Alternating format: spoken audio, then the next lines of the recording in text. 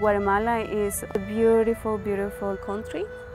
However, the water resources are not well managed and have gone polluted. We need that water to survive. I'm in a privileged position. I live in the US and I have access to satellite data, technological advances. I am a Guatemalan at heart. I feel very privileged to come back home and join efforts with the rest of people that are trying to do something for Lake Atitlán.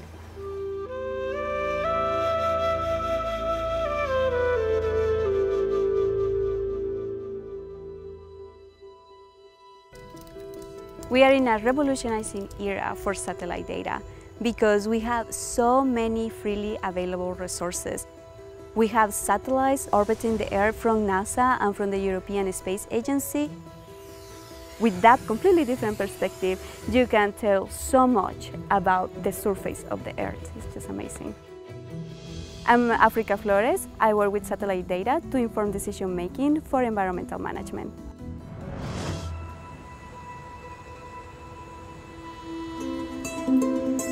I grew up along the Pacific coast of Guatemala.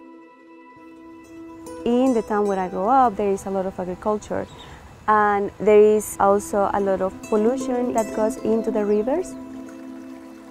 I remember the stories from my parents and my grandparents of those freshwater bodies that they were clean and they would go there to play, to swim. When I was growing up, those were already polluted.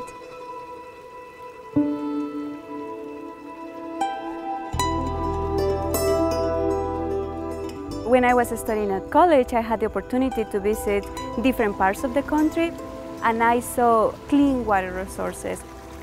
For me, it was amazing and inspiring and so beautiful to see that we still had clean surface water in Guatemala. It drove me and inspired me to keep working on protecting our environment.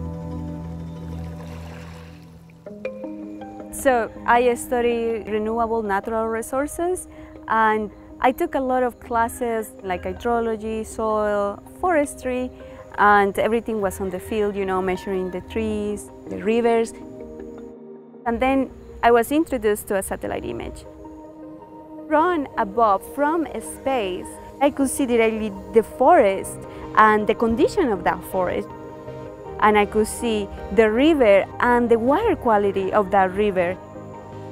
It completely revolutionized my world of the work that I was doing. I was like, I want to keep doing this.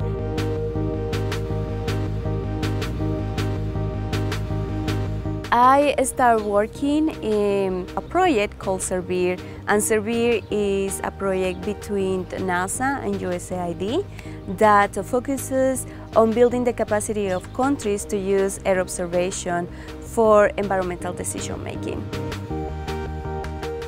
We map the surface and everything that is in the surface and the changes that happen there.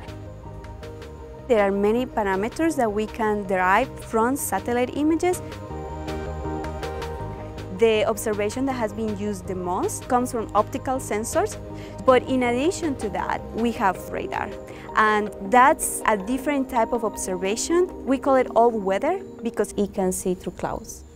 So for example, this is a result for the Mayan Biosphere Reserve. There is a lot of deforestation. Fire is a very common practice that is being used to clear the land. So we can see a lot of changes here, and when it happened, the colors identify the dates. Also, water quality, which is where I have focused a lot, try to use satellite data to monitor the quality of the water.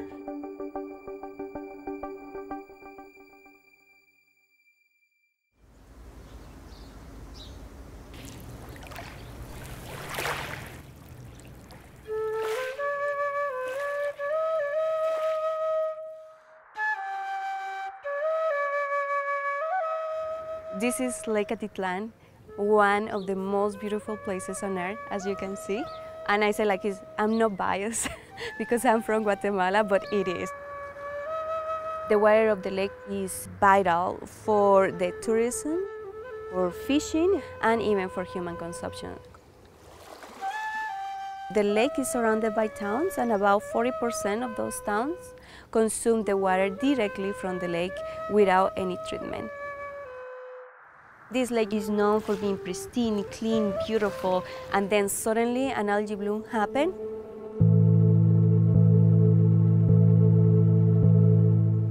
An algae bloom is the proliferation of one or two species that is massive. It's due to the lack of wastewater management and the amount of nutrients that come into the lake that become food for it. It was identified as cyanobacteria. The species that caused the algae bloom, it did not produce toxins. However, other cyanobacteria identified in the lake do have the possibility to produce toxins. Everyone was worried, and it had a big hit in tourism at the time. The first algae bloom occurred in Lake Atitlán in 2009, and we monitored that bloom from beginning to end. Since 2009, it has been suffering from algae blooms.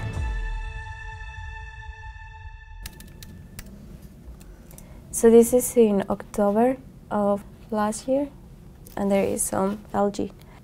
This is January. We definitely see the algae bloom there. That's March. There is algae bloom. All algae contain the chlorophyll pigment, so we use it as a proxy. And I work on calibrating an algorithm that will allow us to estimate chlorophyll concentration from satellite images. It raised a lot of awareness in terms of how massive the algae bloom was.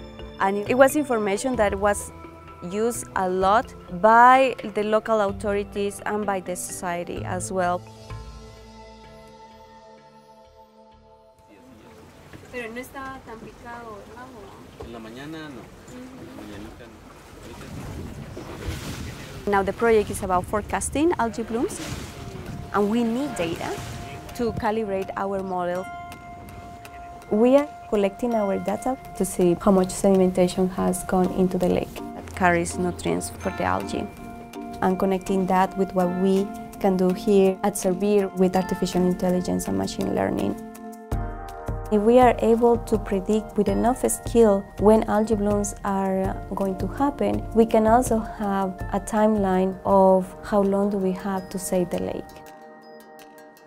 There is the impression that natural resources can go forever, but they can disappear. They actually can disappear.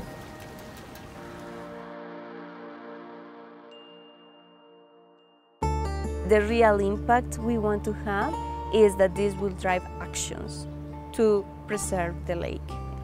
For example, building water treatment plants, raising awareness in civil society about the system itself, and know that the actions that they take have an impact on the water quality of the lake.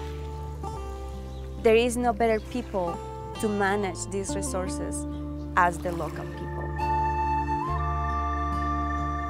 I think it's beautiful, so beautiful, like I can't even use words to describe the richness and everything that it represents, and to think that you come from this land and you want to make the best use, and you want your kids also to be able to see it.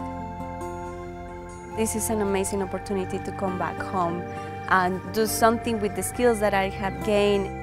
It makes me closer to my roots and to my family, and gives me the opportunity to do something for my country.